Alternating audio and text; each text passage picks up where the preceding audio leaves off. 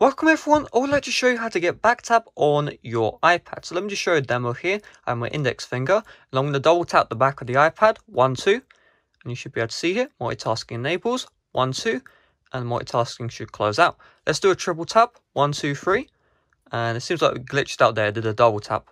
So we'll just do 1, 2, 3, and let's take a look. There you go, notification center now enabled. So in order to do this, you will need to jailbreak your iPad. So what I'll do is I'll have my jailbreak tutorials in the description down below. Just select your iOS firmware that you're currently on, jailbreak your iPad, and then come back to this video. Once you're jailbroken, you just want to open up the Cydia application, and once Cydia is opened, we just need to add a source. So in order to add a source, tap on sources here, edit, and then add. So edit, add, and then the source you need to add will be on screen right here. So the source you want to enter into this field is repo.packix.com. Add that repo, and once you've added it, you're going to tap on search, and you're going to search for Backtrix. So just search up BACKTR, and you should see the Backtrix a tweak right here. This is a completely free tweak to download. I saw somebody in my comment section saying it's paid. No, it's not. It used to be paid, but now it's completely free to download.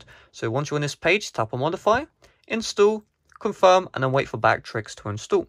Once it's installed, I want you to open up settings, scroll down here until you see Backtrix, tap on this one, make sure you turn this on, and make sure you set sensitivity to high. If it's set to normal, most of the time the back tap will not work because you are using an iPad. If you're using an iPhone and you're watching this guide, then I recommend you have that to normal. And then you have the double tap action, the triple tap action. You can set this to whatever you want. There's a bunch of options here. And once you're ready to go, just tap on the respring. And once you tap on the respring, it's going to respring your iPad. Just give it a little bit, and then be brought back to here. Once you're on the home screen, you can enjoy the double tap. And there you go, multitasking, triple tap, and there you go. It works really well. It's actually kind of surprising.